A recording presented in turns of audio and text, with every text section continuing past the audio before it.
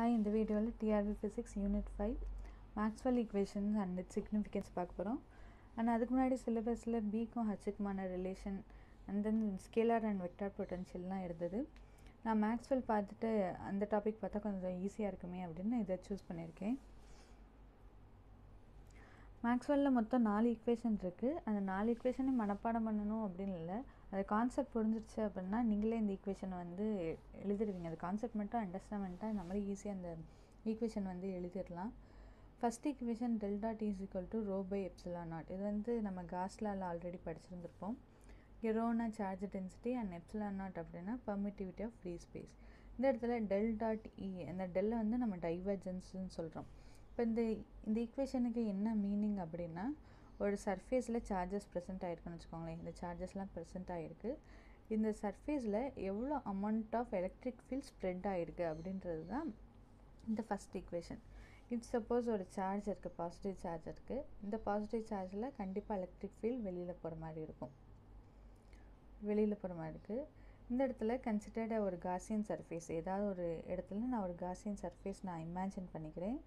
இப்போ இங்கே உள்ளே போகிற எலக்ட்ரிக் ஃபீல்ட் லைன்ஸ் இருக்குல்ல, இதுவும் இந்த வெளியில் வர எலக்ட்ரிக் ஃபீல்ட் லைன்ஸும் ஒரே மாதிரி இருக்காது. ஏன்னா இங்கே பக்கத்தில் வந்து ஸ்ட்ரென்த்து ஜாஸ்தியாக இருக்கும். தூரமாக போக போக எனக்கு இந்த எலக்ட்ரிக் ஃபீல்டோட ஸ்ட்ரென்த் வந்து கம்மியாகிட்டே இருக்கும். இப்போ உள்ளே என்டர் ஆகிறதும் வெளியில் வர எலக்ட்ரிக் ஃபீல்ட் லைன்ஸும் வேறு வேறையாக இருக்குது. இப்போ வேறு வேறையாக இருக்கிறதுனால அதுதான் டைவர்ஜென்ஸ். அதாவது ஏதோ ஒரு சர்ஃபேஸில் எனக்கு நான் டைவர்ஜென்ஸ் அப்ளை பண்ணுறதுக்கு ஒரு காசியன் சர்ஃபேஸ் எடுத்திருக்கேன். இப்போ உள்ளே போகிற எலக்ட்ரிக் ஃபீல்ட் லைன்ஸும் வெளியில் வர எலக்ட்ரிக் ஃபீல்ட் லைன்ஸும் எனக்கு ஈக்குவலாக இல்லை. இஃப் சப்போஸ் ஈக்குவலாக இருந்தது அப்படின்னா இந்த டேர்ம் வந்து 0 ஆகிடும். இப்போ ஈக்குவலாக இல்லை அப்படின்னா இட் டிபெண்ட்ஸ் ஆன் சம்திங். இப்போ எதை டிபெண்ட் பண்ணியிருக்கு? சார்ஜ் டிபெண்ட் பண்ணியிருக்கு. அந்த சார்ஜ் தான் அந்த charge density row pi epsilon not. Epsilon not permittivity of free space. இதுக்கு இங்கே வந்து ஃப்ரீ ஸ்பேஸ் இருக்கும்ல, அதை வந்து டிவைட் பண்ணியிருக்காங்க. ஸோ இந்த first equation depends on charge. Charge அதிகமாக எலக்ட்ரிக் ஃபீல்டும் அதிகமாக இருக்கும். ஸோ பியும் இயும் டைரக்ட்லி ப்ரொபோர்ஷன். அதாவது பியில் இங்கே ரோவும் எலக்ட்ரிக் ஃபீல்டும் டைரக்ட்லி ப்ரொபோர்ஷன். அதிகமான சார்ஜ் இருந்தது அப்படின்னா அதிகமான எலக்ட்ரிக் ஃபீல்டு இருக்கும். இதுதான் ஃபஸ்ட் ஈக்குவேஷன்.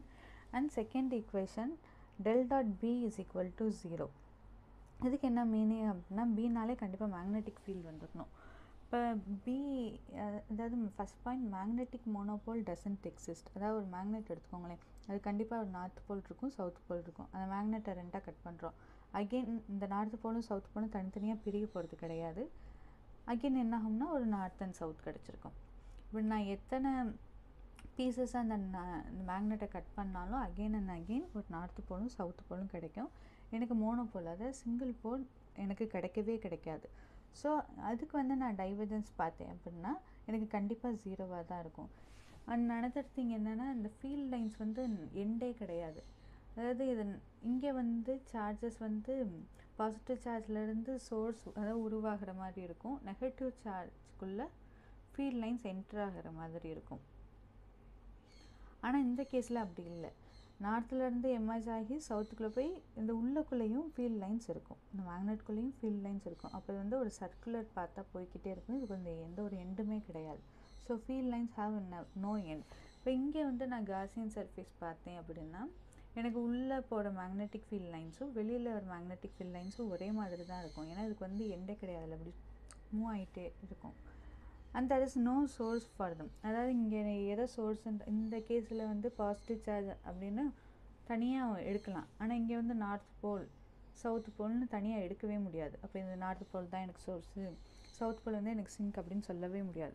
ஸோ அதனால் இதுக்கு டைவர்ஜென்ஸ் இந்த மாதிரி இந்த காசியன் சர்ஃபேஸ் வச்சு அப்ளை பண்ணோம்னா எனக்கு உள்ள இன்ட்ரால் லைனும் வெளியில் போகிற லைன்ஸும் ஈக்குவலாக இருக்கும். ஸோ இதுக்கு டைவர்ஜென்ஸ் அப்ளை பண்ணும்போது 0 ஆகிடும். And then third equation curl of E, அதாவது del cross E is equal to minus dou B by dou T. இந்த ஈக்குவேஷனுக்கு என்ன மீனிங் அப்படின்னா, நான் சொல்கிறதுக்கு நான் ஒரு சின்னதாக ஒரு வீடியோ கிளிப் வந்து இன்க்ளூட் பண்ணியிருக்கேன். அதை பாருங்களேன், அதை பார்த்தா உங்களுக்கு புரியும்.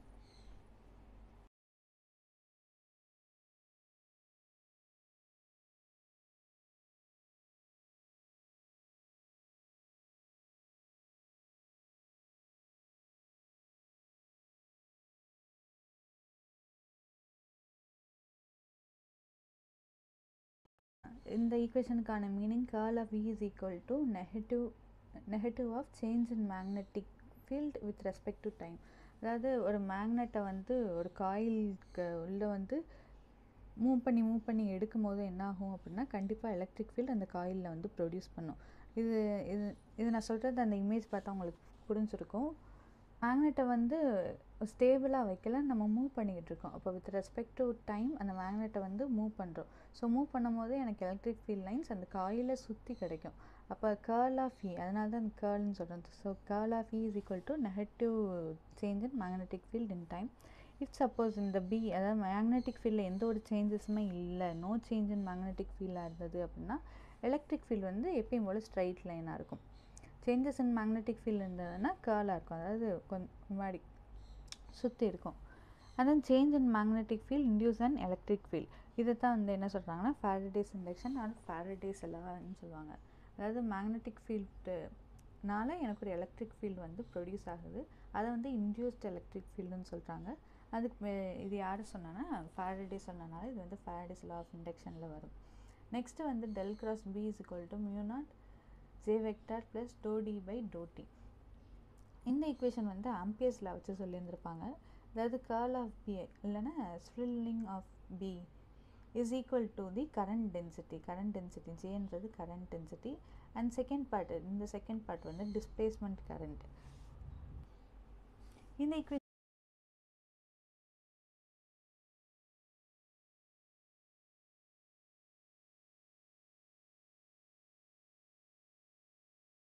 என்ன மீனிங் அப்படின்னா ஒரு கரண்ட் கேரிங் மெட்டீரியல் இருக்குன்னு வச்சுக்கோங்க, ஒரு ராட் மாதிரி இருக்குன்னு வச்சுக்கோங்க. இந்த ராடில் வந்து நான் எலக்ட்ரிக் ஃபீல்ட் லைன்ஸ் வந்து சேஞ்ச் ஆச்சு அப்படின்னா, அதாவது இ கொடுக்குறோம், இந்த எலக்ட்ரிக் ஃபீல்ட் லைன்ஸில் சேஞ்சஸ் இருந்தது அப்படின்னா கண்டிப்பாக இந்த ராடை சுற்றி எனக்கு மேக்னெட்டிக் ஃபீல்ட் ப்ரொடியூஸ் ஆகும். இப்போ ப்ரொடியூஸ் ஆகிற மேக்னெட்டிக் ஃபீல்டு இப்படி இதை சுற்றி கிடைக்குது, அதனால தான் கேர்ள் ஆஃப் பின்னு சொல்கிறோம். இந்த கேர்ள் ஆஃப் பி எதனால் கிடச்சிது அப்படின்னா எனக்கு கரண்ட் டென்சிட்டி, அதாவது சார்ஜஸ் வந்து உள்ளே போகுது அண்ட் உள்ளே போய் அது வந்து ஸ்டேபிளாக இல்லை, கண்டிப்பாக வந்து மூவ் ஆகிட்டுருக்கு. மூவ் ஆகும்போது தான் எனக்கு வந்து ஒரு மேக்னெட்டிக் ஃபீல்ட் கிடைக்கும். ஸோ டிஸ்பிளேஸ்மெண்ட் ஆஃப் கரண்ட், டிஸ்பிளேஸ்மெண்ட்னா உங்களுக்கு தெரியும். ஸோ டிஸ்பிளேஸ்மெண்ட் ஆஃப் கரண்ட்னால எனக்கு ஒரு மேக்னெட்டிக் ஃபீல்ட் ப்ரொடியூஸ் ஆகுது. இந்த லா வந்து ஆம்பியர்ஸ் லாலேருந்து எழுதியிருப்பாங்க.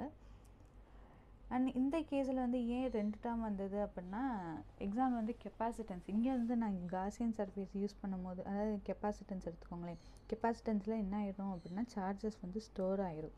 இப்போ இந்த இடத்துல நான் காசியன் சர்ஃபேஸ் பார்த்தேன் அப்படின்னா எனக்கு உள்ளே என்டர் ஆகிற எலக்ட்ரிக் ஃபீல்டு எனக்கு வெளியிலே வரல. ஸோ அப்போ அந்த இடத்துல இந்த வெறும் சார்ஜ் டென்சிட்டி மட்டும் வச்சு பார்க்கும்போது இந்த ஈக்குவேஷன் தப்பாக தெரிஞ்சது, ஏன்னா உள்ளே என்டர் ஆகிற ஃபீல்ட் லைன்ஸ் வெளியிலே வரல. இப்போ கண்டிப்பாக ஏதோ ஒன்று இருக்கும் அப்படின்னு டிஸ்பிளேஸ்மெண்ட் கரண்ட்டை இன்க்ளூட் பண்ணியிருப்பாங்க. இது சும்மா ஒரு ஸ்டோரி மாதிரி சொல்லியிருப்பாங்க, அது கூட தேவையில்லை, இதை மட்டும் தெரிஞ்சுக்கோங்க. அண்ட் தென் இந்த டேர்ம்ஸ்லாம் இது வந்து del dot D is equal to rho pi epsilon not and another ஃபார்மேட்டில் இப்படி எழுதலாம். அதாவது differential ஃபார்ம்னா del dot D is equal to rho, இந்த ஃபார்மேட்டில் எழுதலாம். அண்ட் தென் இது வந்து அப்படியே தான் வரும் டிஃப்ரென்ஷியல் ஃபார்மேட்டில் del dot B is equal to 0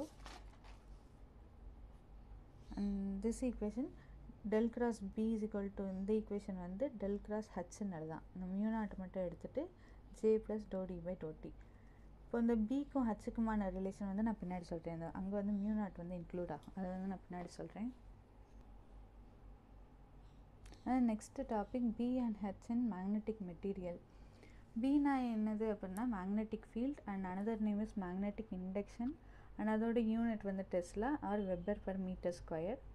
and H வந்து மேக்னடைசிங் ஃபீல்டு. ரெண்டுத்துக்கும் வித்தியாசம் இருக்குங்க. இது வந்து மேக்னெட்டிக் ஃபீல்டு, இது வந்து மேக்னடைசிங் ஃபீல்டு. இதுக்கு நான் எக்ஸாம்பிள் சொல்கிறேன், உங்களுக்கு புரியும். அப்படி இல்லைன்னா இன்டென்சிட்டி ஆஃப் மேக்னடைசிங் ஃபீல்டு அப்படின்னு சொல்கிறாங்க. அண்ட் இதோட unit ampere per metre. And இந்த ரெண்டுத்துக்கும் என்ன வித்தியாசம் அப்படின்னா, இப்போ மேக்னெட்டுன்னதும் டக்குன்னு என்ன தோணும், நம்ம சின்ன பிள்ளைங்க என்ன விளையாடிருப்போம் அப்படின்னா 2 மேக்னெட்டை வச்சு விளையாண்டுருப்போம். அதாவது அட்ராக்ஷன் ரிப்பல்ஷன் நடக்கும்ல, கண்டிப்பாக அந்த ஒரு விளையாட்டு விளையாண்டுருப்போம். அண்ட் அனதர் திங் இன்னொன்று என்ன விளையாண்டுருப்போம் அப்படின்னா, ஒரு மேக்னெட்டை வச்சு நார்த் போல் சவுத் போல் இருக்குன்னா ஒரு சப்ஸ்டன்ஸ், அதாவது அயனோ இல்லை கோபால்ட்டோ வச்சு அட்ராக்ட் பண்ணி விளையாண்டுருப்போம். 2 விஷயந்தான் இருக்குது மேக்னெட்டை பொறுத்த வரைக்கும். 2 மேக்னெட்டை வச்சு விளையாண்டுன்னு சொன்னோம்ல, இப்போ அதுதான் என்னதுன்னா மேக்னெட்டிக் ஃபீல்ட். அதாவது அது எதுக்காக யூஸ் பண்ணணும்னா to exert forces on other poles. அதாவது இந்த போலை வச்சு நான் இன்னொரு மேக்னெட் கூட ஒரு ஃபோர்ஸ் வந்து எக்ஸர்ட் பண்ணுறேன். To exert force on other poles and second சொன்ன எக்ஸாம்பிள் வந்து டு மேக்னடைஸ் சப்ஸ்டன்ஸ், அதாவது அயன் கோபால்ட்டெல்லாம் என்ன பண்ணுறோம் அப்படின்னா அட்ராக்ட் பண்ண வைப்போம். இப்போ இந்த இடத்துல இந்த ஃபஸ்ட்டு கேஸில் மேக்னெட்டிக் ஸ்ட்ரென்த்து வந்து எப்போ கூடும், அதாவது இதோட ஃபோர்ஸ் எப்போ கூடும் அப்படின்னா இந்த மேக்னெட் ரொம்ப ஸ்ட்ராங்காக இருக்கும் போது கண்டிப்பாக மேக்னெட்டிக் ஃபோர்ஸும் வந்து என்ன இருக்கும்னா ஸ்ட்ராங்காக இருக்கும். அண்ட் அதை தான் என்னன்னு சொல்கிறாங்கன்னா மேக்னெட்டிக் ஃபீல்டுன்னு சொல்கிறாங்க. அதாவது ஒரு ஃபோர்ஸ் எக்ஸர்ட் ஆகுது அப்படின்னா மேக்னெட்டில் ஒரு ஸ்ட்ரென்த் வந்து ஜாஸ்தியாக இருக்கணும். அப்போ அதுக்குன்னு ஒரு ஃபோர்ஸ் இருக்குல்ல, அது வந்து மேக்னெட்டிக் ஃபீல்டுன்னும். இப்போ இந்த மேக்னெட்டை வச்சு இன்னொரு அயனையும் ஏதோ ஒரு மெட்டீரியலை என்ன பண்ணுறோம்னா மேக்னடைஸ் பண்ணுறோம்ல, அது வந்து கேப்பபிலிட்டி, அதாவது capability of magnetic field to magnetise any substance. ஒரு ஆணியை வந்து ரொம்ப நேரம் மேக்னெட்டை ஒட்டியே வச்சுருந்தா அந்த ஆணியை என்ன ஆயிடும்னா அதுக்குன்னு ஒரு மேக்னெட்டிக் ப்ராப்பர்ட்டிஸ் வந்துடும். இப்போ அது எதனால் வந்துச்சு அப்படின்னா அந்த மேக்னெட்னால் வந்துச்சு. அப்போ மேக்னெட்டுக்கு அந்த கெப்பாசிட்டி இருக்குது, அந்த capability of magnetic field to magnetise any substance. அதை தான் என்ன சொல்கிறாங்கன்னா மேக்னடைசிங் ஃபீல்டுன்னு சொல்கிறாங்க. இப்போ ரெண்டுத்துக்கு வித்தியாசம் புரியுதா? மேக்னெட்டிக் ஃபீல்ட்னால் அந்த மேக்னெட்டில் ஆல்ரெடி இருக்கிறது, அதுக்கு வந்து எந்த அளவுக்கு கேப்பபிளாக இன்னொரு மெட்டீரியலை மேக்னெட்டை மாற்ற முடியும் அப்படின்றது அது வந்து ஹச். அது how much of B is capable of magnetizing other substance. And Bக்கும் ஹச்சுக்குமான relation என்ன அப்படின்னா B is equal to mu naught into H அப்படின்னு கிடைக்கும். இன் சாலினாய்டாக இருந்தது அப்படின்னா B is equal to mu naught Ni. இப்போ Niக்கு பதில் இந்த இடத்துல H எழுதியிருக்கேன். அப்போ H is equal to Ni. இதுதாங்க Bக்கும் ஹச்சுக்குமான ரிலேஷன். அண்ட் இது தெரிஞ்சு வச்சுக்கோங்க, magnetic field is equal to 5/A. ஈக்குவேஷனுக்கு என்ன மீனிங் அப்படின்னா ஒரு மேக்னெட்டில் பர்டிகுலர் ஏரியாவில் எவ்வளோ number of magnetic field lines move ஆகுது அப்படின்றது தான் இந்த magnetic field. B is equal to 5/ஏரியா. ஒரு பர்டிகுலர் யூனிட் ஏரியாவில் எத்தனை நம்பர் ஆஃப் லைன்ஸ் போகுதோ அதுதான் magnetic strength. And next scalar and vector potential. இந்த டாபிக் எனக்கு புரிஞ்சுக்க கொஞ்சம் கஷ்டமாக இருந்தது. டாப்பிக்கில் ரெண்டு விஷயந்தாங்க எனக்கு அதாவது இம்பார்ட்டண்ட்டாக தெரிஞ்சது. அது என்னென்னா gradient act on scalar and then girl வந்து ஆக்ட் ஆன் வெக்டார். இந்த ரெண்டு தான் எனக்கு புரிஞ்சிருந்தது. அதாவது வளவலன்னு நிறைய பேஜ் வைஸ் பேஜ் இந்த டாபிக் இருந்தது. ஆனால் இந்த ரெண்டு விஷயத்தை தான் அகெயின் அண்ட் அகெயின் சொல்கிறாங்க. அதாவது கிரேடியன்ட் வந்து ஸ்கேலாரில் தான் ஆக்ட் ஆகும். அதாவது கிரேடியன்ட்னா இந்த டெல் வந்து கிரேடியன்ட் ஸ்கேலார் குவான்டிட்டிஸில் மட்டும்தான் ஆக்ட் ஆகும். அதே மாதிரி இந்த கேர்ள் டெல் கிராஸ் இருக்குல்ல, இந்த கிராஸ் டேர்ம் வந்து வெக்டாரில் மட்டும்தான் ஆக்ட் ஆகும். இந்த ஒரு பாயிண்ட் தான் எனக்கு புரிஞ்சிருந்தது. இதில் வந்து என்ன சொல்கிறாங்க அப்படின்னா ஸ்கேலார் பொட்டன்ஷியல் அப்படின்னா எலக்ட்ரிக் ஸ்கேலார் பொட்டன்ஷியல் வந்து ஃபைனும் அண்ட் மேக்னெட்டிக் வெக்டார் பொட்டன்ஷியலில் ஏன்னு ரெப்ரசன்ட் பண்ணுறாங்க. இது வந்து மேக்ஸ்வெல் தேர்ட் ஈக்குவேஷன் பார்த்தோம்ல, del cross E is equal to ∂V/∂t. இப்போ இந்த இடத்துல மேக்னெட்டிக் ஃபீல்ட் எந்த ஒரு சேஞ்சஸுமே இல்லை அப்படின்னா கண்டிப்பாக எலக்ட்ரிக் ஃபீல்டு என்ன ஆகிடும்னா 0 ஆகிடும். So del cross E is equal to 0 ஆகிடுச்சு. இப்போ இதை ரீட் பண்ணி புரியுதான் பாருங்களேன். த electric field can be represented as gradient of some function.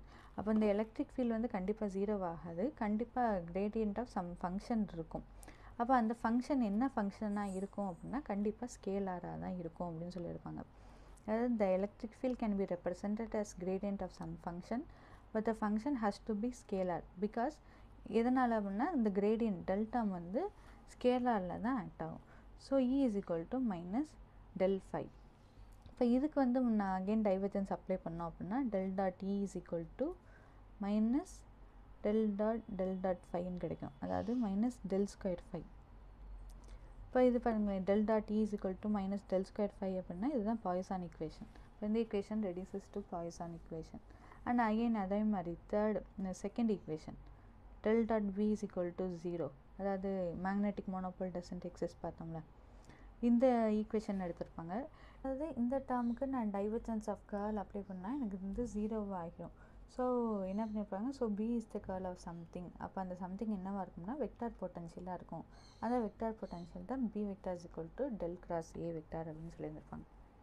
இதில் இன்னும் ரெண்டு டாபிக் தான் இருக்குது. ஒன்று பாயிண்டிங் தியரம் அண்ட் இன்னொன்று ரேடியேஷன் ஆஃப் ஆசோலேட்டிங் டைபோல்.